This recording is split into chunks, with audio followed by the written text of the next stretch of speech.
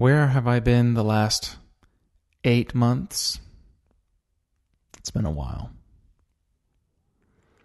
I haven't stopped talking about these things. I just stopped doing the podcast.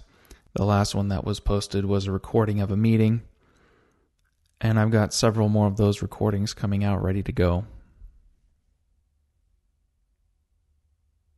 Why am I back? I realize that I have a whole lot less free time now as of about 3 weeks ago, and so it's helped me to cut out a whole bunch of fluff that was there. So even though I have less time to do this than ever, I'm realizing how important and key it is. Now, how did I realize that or was reminded of that? I have to give a shout out to Dylan. Dylan had some very kind words about the podcast and how it's been helpful for him in some very, very deep ways. Dylan, you and Mallory are the reason that I do this. Your response to hearing the law being taught and the attitude that you're going to carry forward because of that, that's the reason that I do this. That's why the whole new covenant was given in the first place. And so now that you have experienced that response, you have an unfathomably dangerously high responsibility. Jesus said that he who wishes to be the greatest in the kingdom of heaven must be the one who does the law and teaches the law. And so on my path to be the greatest in heaven, I have to take this path. And what's nice about this path is it becomes very clear when you start talking about the law that it is a two-edged sword, and it shows me exactly who I need to spend more time with and who is a relatively useless relationship. I want my relationships to be with those who love God. You can email me at theocrat@gmail.com. That's theocrat@gmail.com. My interview today is with John Diamond. I met John about 11 months ago at a film festival in Franklin, Tennessee. I've been attending that festival for probably 7 years now. He and I hit it off really well. We had lunch together, and I decided I'd reach out to him and ask him to be on the show. He is on the same page on a lot of things, not to the full extent that I would be, but more than most.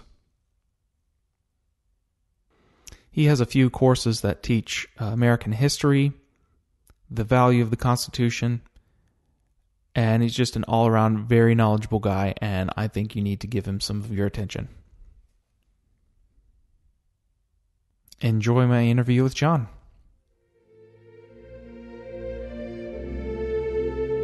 Deuteronomy 4, 5-8.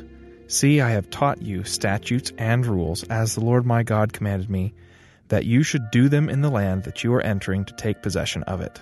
Keep them and do them, for that will be your wisdom and your understanding in the sight of the peoples, who, when they hear all these statutes, will say, surely this great nation is a wise and understanding people.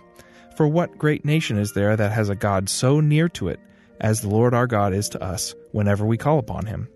And what great nation is there that has statutes and rules so righteous as all this law that I set before you today?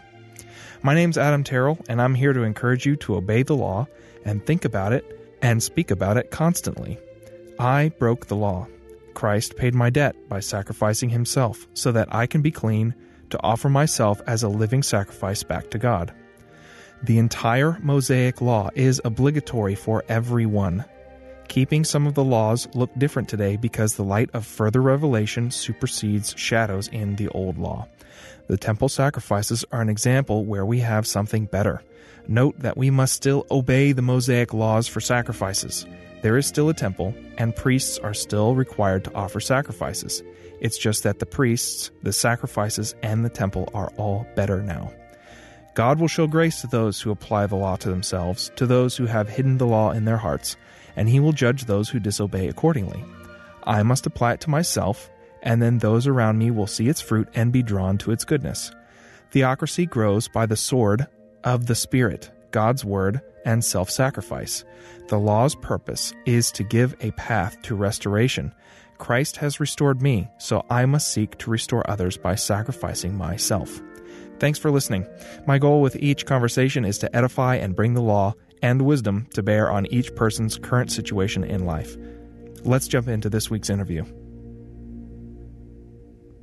I guess when you want to start at the beginning, I was born and raised in Columbus, Ohio. I was raised Catholic, joined the United States Air Force 6 days after I graduated high school, spent 8 years in the military, came out, was pretty much a full-blown alcoholic. My brother invited me to church when I was 27. I accepted Christ, delivered from many number of things, including alcohol, drugs, cigarettes. From that point on, started going to Bible college. Didn't really do too much politically until I think it was 2003. I went down and stood with Judge Roy Moore on the Ten Commandments monument down there. I really just went down there just to see what was going on and trying to understand both sides of it. And then when I came back, I started really what became a 3-year research project on a lot of the founding documents and the writings of the founding fathers and the Constitution and things like that. And that's what really got me. That's what really got me kind of fired up for the restoration of this nation. So, how did you first hear about the Judge Roy Moore thing about the Ten Commandments? That was in Missouri, right? That was down in Alabama. Alabama. Yeah, no, it was all. Yeah, it was all over all the news, CNN, Fox News. It was pretty much all over everything. And I had just graduated Bible college, and I was between my bachelor's and my master's, so I was following the story pretty closely. And then somebody put out a call to come down there and stand with them. So I took some vacation, went down there just for about 3 or 4 days, just to see what was going on and get a feel for it. I would go back to the hotel room at night and watch CNN and Fox and just kind of see how everybody would spin the story in their own direction. And that's what started it for me. I went home after that, figured both sides had an agenda. So I just tried to do a kind of independent study to find out if either side was right and which ones were actually talking about what the Constitution really intended. So when you went down there, you weren't fully expecting to either fully agree or disagree. You just wanted to get more details for yourself. Yeah, that's absolutely right. Yeah, I went down there just to kind of get a feel for the whole situation, talk to the people firsthand, because I already knew that the media was slanted. I mean, media is made up of people, and people have agendas, and people have worldviews and opinions, and I wanted to go down there and kind of just get a feel for it for myself. So it was kind of amazing when I would go back to the hotel room about 10 o'clock at night and just watch the various news coverages, CNN, MSNBC, Fox, and just watch how they kind of spun the story that I witnessed firsthand throughout the day. Were you afraid to go down there, or was it a friend of yours or something in your upbringing that made you more interested in that politically, more charged religious type stuff? No, like I said, I had just graduated from Bible college, so I got, like I said, saved at 27, and then spent 4 years in Bible college, and as a Christian, interested in God's law and the relationship between America and God's law. Judge Moore started an organization called about moral foundation, the moral foundation for the American system of government. So that's what I wanted to research myself, was exactly what the founding fathers intended in that relationship between religion and politics or government. So when you went down there, did you have an epiphany, or did it just sort of slowly turn you to a long-term trajectory that you've been on ever since? Yeah, it was long-term for sure. When I went down there, like I said, I came back and I heard both sides, both giving their opinion of what the Constitution said and what the founding fathers intended. So that's when like I said, I was between my bachelor's and my master. I wasn't working on anything. So, I went out and first I read all the founding documents. Were pretty easy to find online: Constitution, Declaration of Independence, Federalist Papers, Anti-Federalist Papers, Journal of the Constitutional Convention.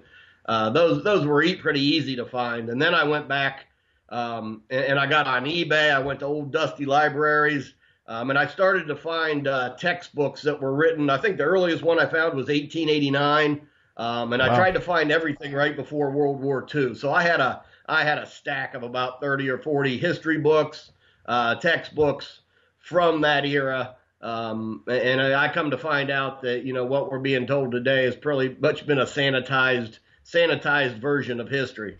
So can you get into any specifics of that? Like what things have been sanitized or lost, so to speak?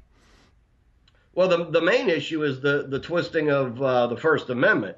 We had Bible and prayer in the school from the time the Mayflower landed all the way to the early 1960s. So you're looking at 340 years where that tradition went unscathed, and now all of a sudden the Supreme Court's going to find something in the First Amendment that says that the founding fathers intended to be this fictitious separation of church and state. And if you read the First Amendment, it says no such thing. It says Congress shall make no law respecting the establishment of a religion or prohibiting the free exercise thereof. So when they made their ruling and banned prayer and the Bible from schools, trying to enforce the establishment clause, they actually violated the free exercise clause.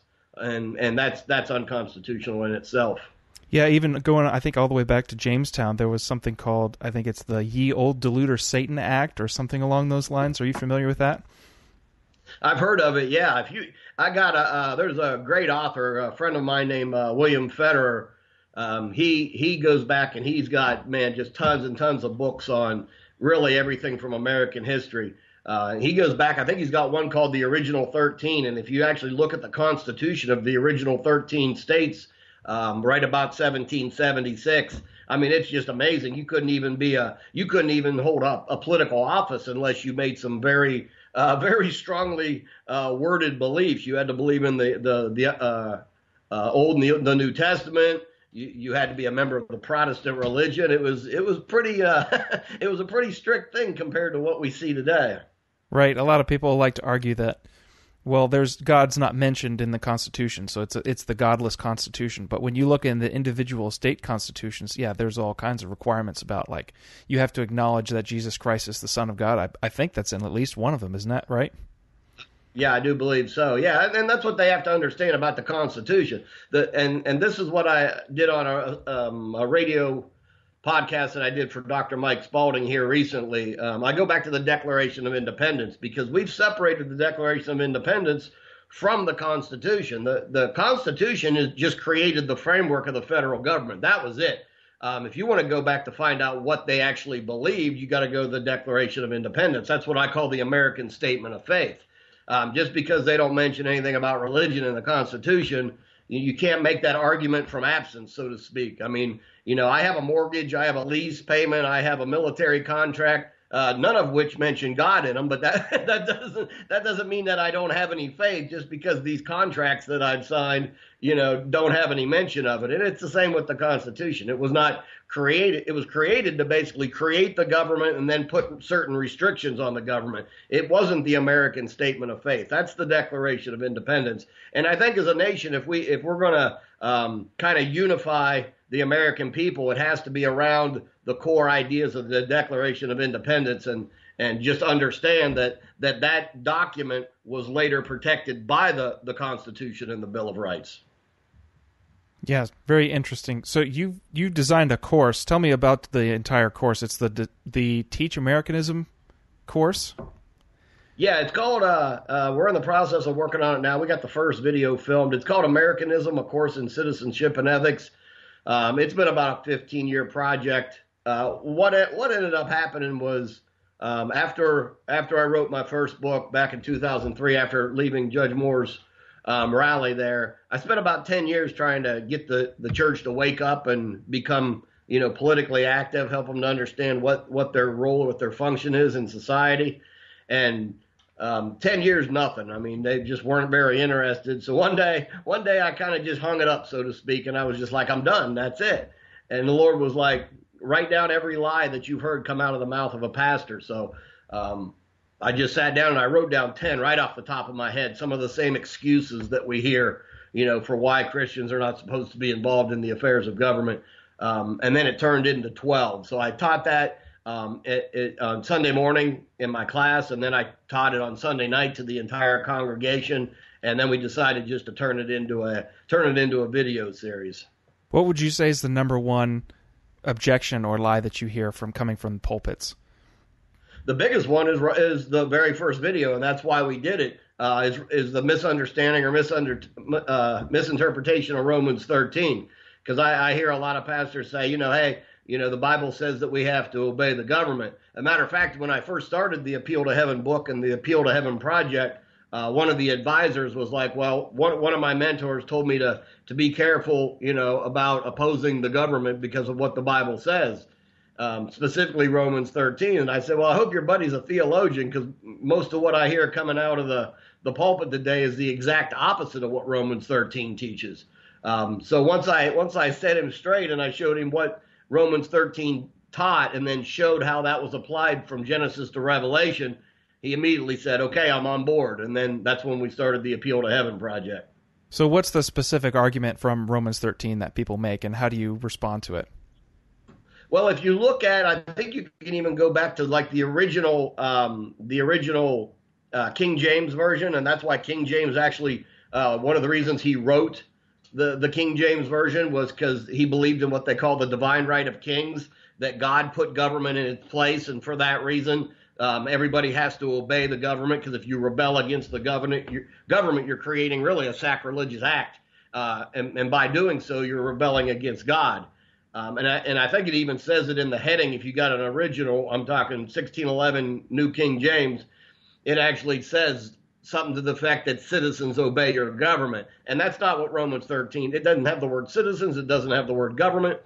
If you look at Romans 13, it's very clear. Let every soul, who is every soul? Every soul. Kings, presidents, justices, let every soul be subject to the higher authority, for there is no authority but of God. So as a veteran, when I read that, what I saw was a chain of command. God, government, citizens.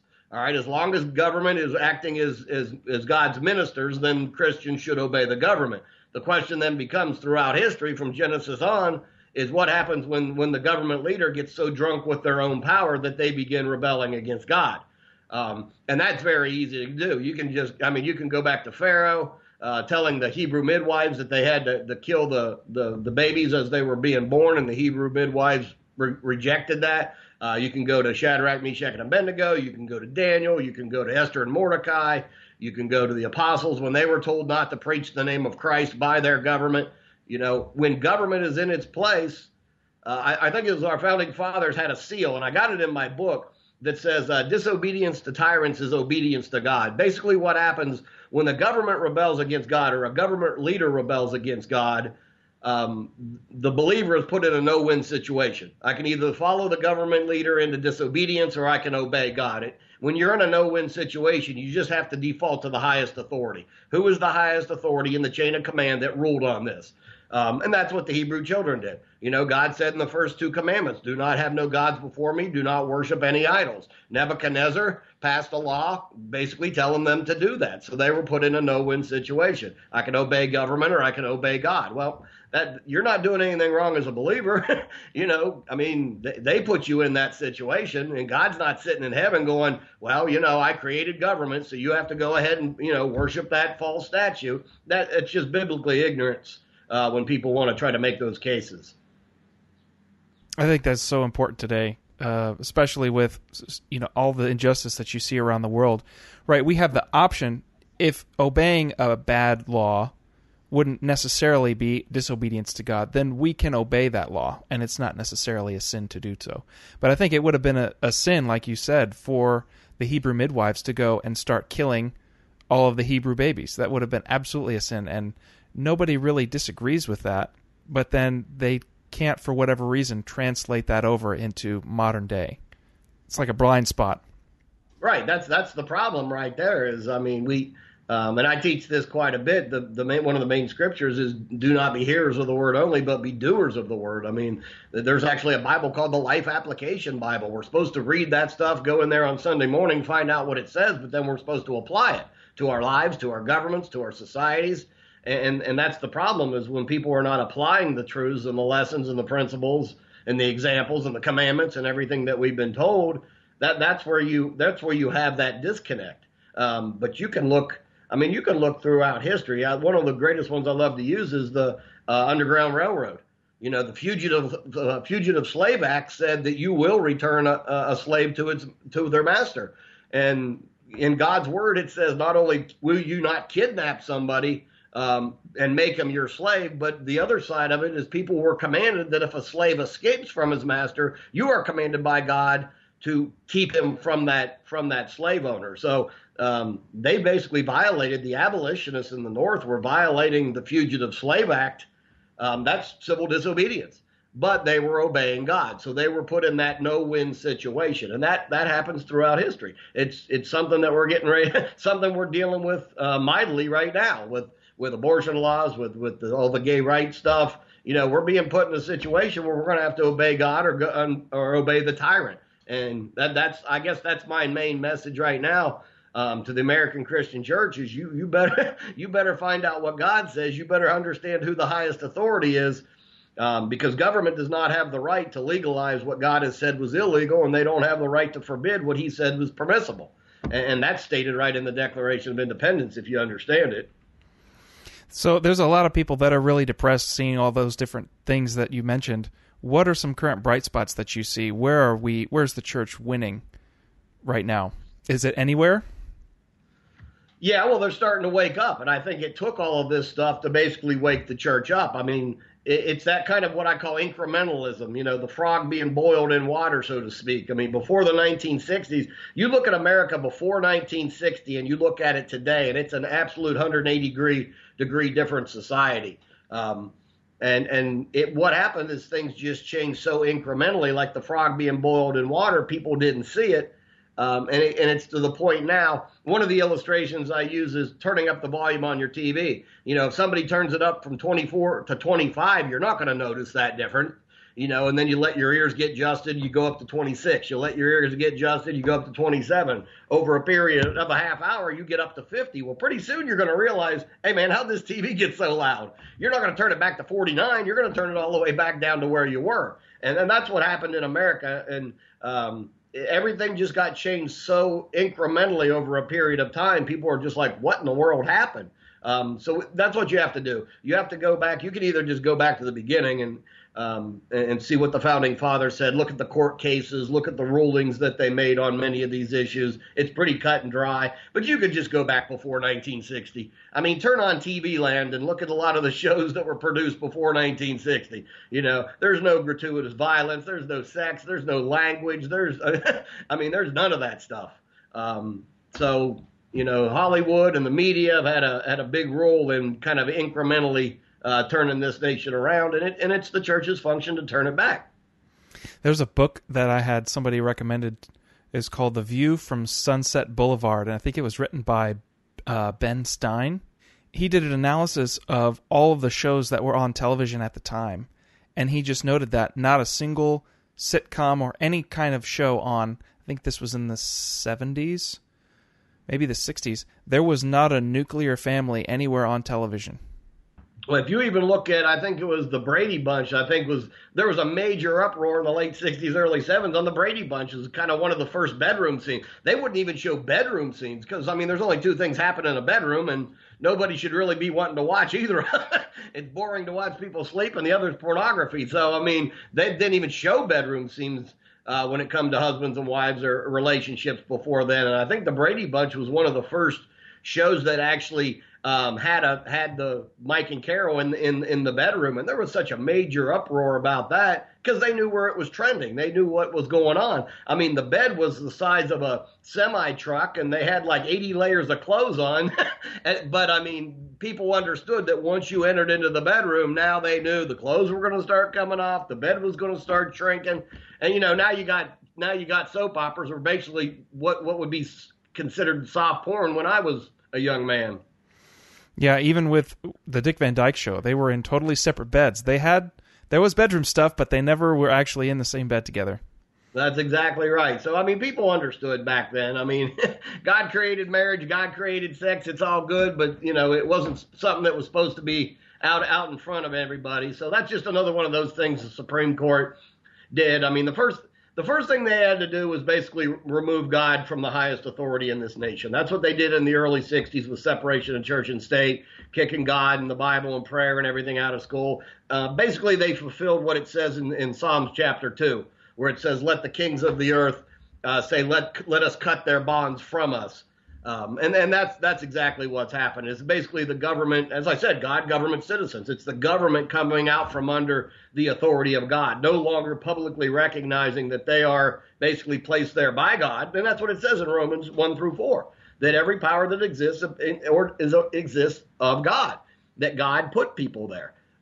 Consider Nebuchadnezzar. I mean, we don't have to look at American government. We can look at Nebuchadnezzar. Nebuchadnezzar was put into power by God. Daniel told him that on several occasions. And then one time, near the end of Nebuchadnezzar's life, he walked around the palace and said, hey, look at all this kingdom that I built for myself. And God was like, okay, you forgot the important lesson. He had to go out in the field and eat grass for 7 years until he came to his senses. And when he came back, what did he say? Hey, I'm second in the chain of command. There's somebody that outranks me. His kingdom is an everlasting kingdom. He does what he wants, when he wants, where he wants, to who he wants. So Nebuchadnezzar gets a bit of a bad rap because of the three Hebrew men's story. But if you look at Nebuchadnezzar's life, he was actually straightened out by the time he hit the end of his life. He came to his senses. Right. He finally came around. The king of Assyria, not so much. Yeah. And Ahab and a whole lot of others. Pharaoh. So the people that go through your course, what do you encourage them to do in their personal lives to affect change? Well, we have to understand that we're supposed to be the salt and the light. That's one of the greatest commandments and directives by Christ himself. You have to understand, and my problem is what Charles Finney said. Charles Finney said if there's immorality in the land, it's the pulpit's fault. All right. It's not the spiritually blind people. It's not the people who have not had their eyes opened. It's the fault of the church. When the church is not doing its job, the nation falls into decay. And that's what salt and light is. Salt is a preservative. I live in hunting country. If you go out and you shoot a deer and you hang it up in the tree and 3 or 4 days later it's rotten, it's not the deer's fault. You didn't shoot a bad deer. That's just the natural process of decay. If it's rotten, it's because the person that shot it either didn't put salt on it, which was all you had back in Christ's day, or you didn't refrigerate it. You didn't slow the decay. And that's what we're supposed to be. We're supposed to be really the moral preservative of the nation. And then the same with light. I put this in my first book. There's no such thing as a dark switch. You can't go in and turn on or off the dark. The darkness is just the absence of light. So if there's darkness prevailing in our land, and that's what Charles Finney said, if there's darkness in our land, it's because the light's not getting outside the four walls of the church and being the light. And that's what we're afraid of. We're afraid of the name calling. We're afraid of being labeled a bunch of different things. You know what? You just got to accept that because Christ told you that's what was going to happen. Over and over again.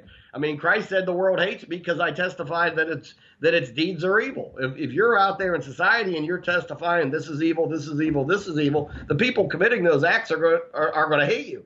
And they're going to say all kinds of things about you. You just have to resign yourself to that fact and understand, I'm not working for you. I'm working for somebody a little higher than you. Reminded of a verse that I read just recently. I think it's at maybe chapter 3 of Leviticus. It's really early on in Leviticus. It says that every single meat sacrifice that they offered had to be seasoned with salt. Yeah, very good point. Absolutely. There's a reason that God put all that stuff in there. So if you just apply those things and understand, the problem can primarily be traced right back to the church. And that's why I started Peacemakers Outreach. That's why I wrote my Appeal to Heaven book. Martin Luther King said, if all we do is sit inside the four walls of the church, we become nothing more than an ineffective social club. And a lot of churches are having about as much impact on their nation and their country as the Lions Club or the Moose Lodge or anybody else. They're having no impact. We come together and we eat our coffee and donuts and we hear a couple stories and then we leave, and that's about the extent of our Christianity for the next 6 days. And that needs to end. Christianity is supposed to be a training ground. You're supposed to come in and find out what God wants you to do, and then you go out the next 6 days and do it. And that's the disconnect that we're missing. Yeah, and it's so interesting that what would a sacrifice without salt look like? So if the pulpit is the one that's offering sacrifice of worship, and you do it without salt, that's actually an abomination to God. If you preach a sermon that is not meant to preserve the culture, God actually sees that as a negative thing, and he wishes that you would just stop preaching at all. That was the message in Isaiah. I think the beginning of Isaiah, God says, please stop offering sacrifices to me. They stink because you're not cleaning up your act. I'd rather you didn't offer sacrifices at all than offer me bad sacrifices. That's exactly right. That's one of the major problems. I think you nailed it on the head right there, is we've become so much of a New Testament church. People do not read the Old Testament. I'll tell you what, I spent probably the first, 5 years of my life just reading through the New Testament about 15 times. But it wasn't until I went to Bible college and I was forced to read the Old Testament that I was like, well, wait a minute here. There's a lot of truths that I'm kind of missing here. And that's what we have to understand. There are so many truths in the Old Testament that really go forward into the New. They carry over into the New Testament. Matter of fact, you can't even understand a lot of New Testament scriptures without having the foundational understanding of the Old Testament, especially the book of Hebrews. I don't know how many times the book of Hebrews goes back and just quotes the Old Testament over and over and over again. Well, you can't understand. You can't even understand when Jesus said, remember Lot's wife, if you don't understand what the story was there. Yep. And in Revelation, it says we're kingly priests. Well, what in the world is a priest, and what do they do? And what was the role of a king, and what were the laws for a king? A king can't have many wives, he can't have many horses, and he can't acquire excessive riches for himself. And to say that, well, those things don't apply anymore, and we're just really seeing all the results of those types of things, those types of actions and sins today work themselves out. Hey, you had a very good point. I wasn't planning on touching on, but that's what it says. It says it over several times through the New Testament that we are both kings and priests. And what has happened in Christianity, and what encourages me, is that the Protestant Reformation, the priesthood of the believer was restored, that we don't need somebody interceding for us. We can go boldly to the throne of grace on our own. What I believe that we're starting to see right now is the restoration of the king. Because both the king priest, because Melchizedek was a king priest, King David was a king and a priest, Jesus was a king and a priest. That's what we as believers are supposed to be, both priests and kings. So we're supposed to offer up sacrifices, yes, but we're also supposed to rule and reign with Christ.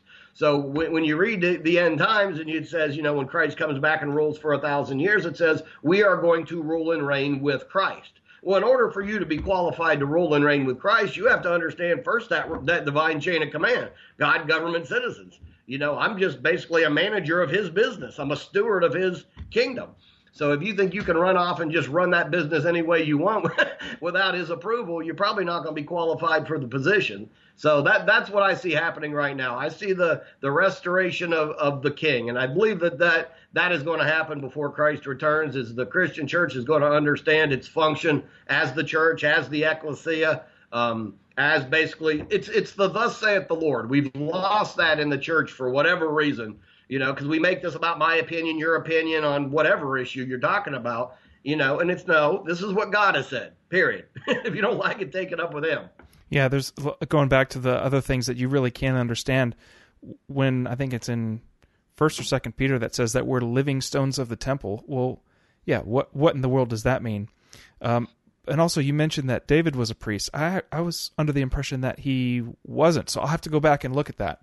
He would sit right in the Holy of Holies and right in God's presence. It's I think there's a study, I can't remember, it's from Bible college, so we're talking, 15 years ago. I think it's Kevin J. Conner has some very good books on David and on the temples and on the different, it starts with the tabernacle of Moses, and then it goes to the temple of, it starts with Moses, and then it goes to David, and then it goes to Solomon as the temple evolved and grew. That's a wonderful study in and of itself. There's a picture of the Old Covenant and the New Covenant when God gave Moses the 10 Commandments, because he gives him the law 2 times. The first time he gives him the law, God writes it down, Moses takes it down the mountain and breaks the 10 Commandments. The second time, he breaks the 10 Commandments because he sees Israel's sin. So he goes back up the mountain, and God gives him the same commandments, but he says, this time, Moses, you're going to write them.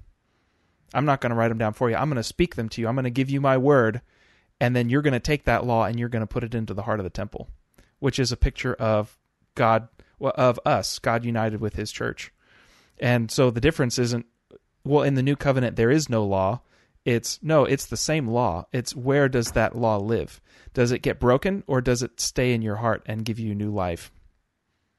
Yeah, that's exactly right. And that's the perfect example of that. Even in the Old Testament, it says, I will place my laws within your heart and then you will do them. It doesn't say that's the 12th lie in that Americanism course, is that we no longer have to keep God's moral law. And there's a couple scriptures that they used. And that's the biggest problem in the church today, is they're so ignorant of the fact of what laws carried over from the Old Testament and what did not.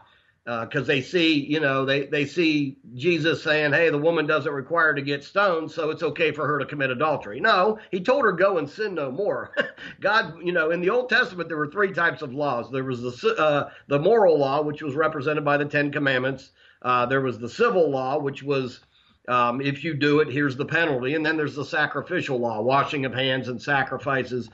When we transition from the Old Testament to the New Testament, the civil law has been done away with. The ceremonial law has been done away with. We don't have to make sacrifices. We don't have to wash our hands or keep feast days or any of these other things. But nowhere in the New Testament will you find one scripture anywhere where the moral law has been discarded. Even Jesus said, I have not come to do away with the law. I've come to fulfill it. So, look at any example where somebody's, committing adultery, or read 1 Corinthians 5, where the guy's had his father's mother. He didn't say, hey, we're not under the law anymore, leave him alone. It says we're not supposed to lie, we're not supposed to steal, we're not supposed to worship false idols, we're not supposed to take the Lord's name in vain. The New Testament's very clear. Other than twisting, I think it's Romans 6:14, we're not under the law but under grace. They twist that one so bad that, hey, we don't have to keep God's law anymore because we're under grace. Well, that's false grace. That is an interpretation of false grace according to Jude 4, because he says ungodly men have creeped into the church unaware, turning the grace of God into a license for immorality. And that's exactly what the false message, the heretical message, has been from the very beginning, is when people say, hey, we're under grace. When I got saved, and again, I came out of a rock and roll bar lifestyle, drugs, alcohol, women, the whole 9 yards. And I wrestled with this whole idea of grace when I was in Bible college and what the real meaning of it was. And I went in and talked to my pastor and sat down with him. And I said, you mean to tell me that if I was to go back tonight and to do everything that I did before I got saved, it would be okay?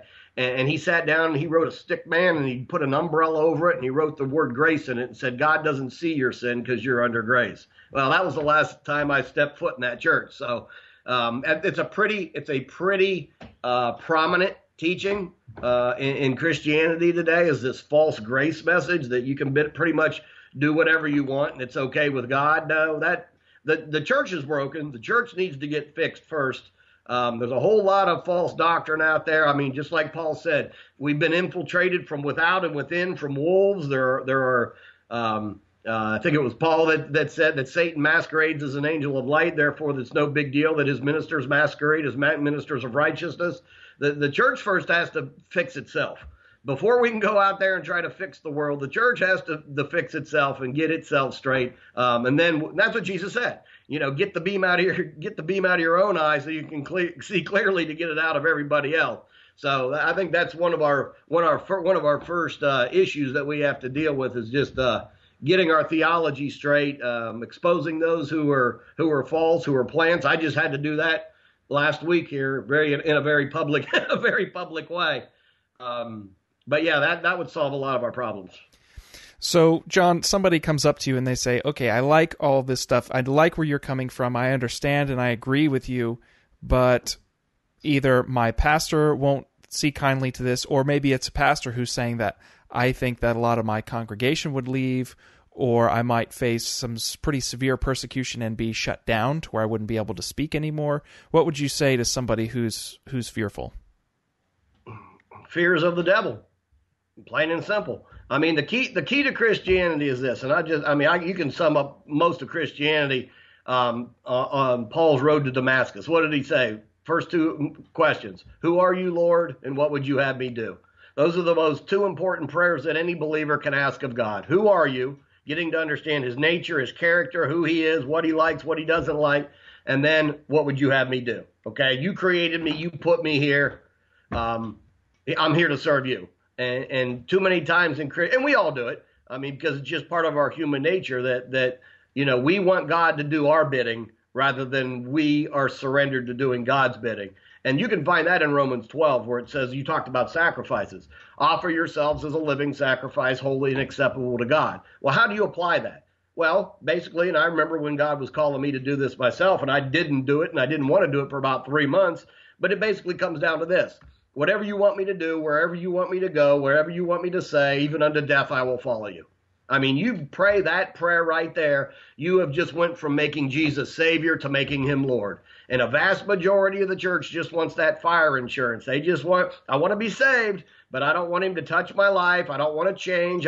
He may send me to Mozambique, or he may call me to go talk to somebody. You have to just totally surrender your life to Christ. And that's what Jesus said. If you do not, you're not worthy of me. And he said that several times throughout the gospel. So I would just challenge anybody listening, and the Holy Spirit leads you to this. You really don't even need me to say it. He uses you to bring up response to the Holy Spirit in somebody. Yeah, no, that's exactly, and I didn't need anybody to tell me that. I just knew within my heart and in my spirit that prayer of surrender is what God was calling me to do, is just to make him, get out of the pilot seat and let him be the pilot and you be the co-pilot. And that's a very hard thing for people to do. Because again, they get fearful. Just the whole conversation started off on fear. They're fearful of what God will call them to do, where he'll send them. I mean, you know what? He's a little bit smarter than you. So, I mean, fortunately for me, I went 27 years without Christ, and I made my life an absolute train wreck. So I finally got to the realization, you know what? I think someone's a little smarter than me. Maybe if I just do what he says to do, my life will be blessed and be a little better. And that applies as a nation as much as an individual. Look at Deuteronomy 28. He gave the law.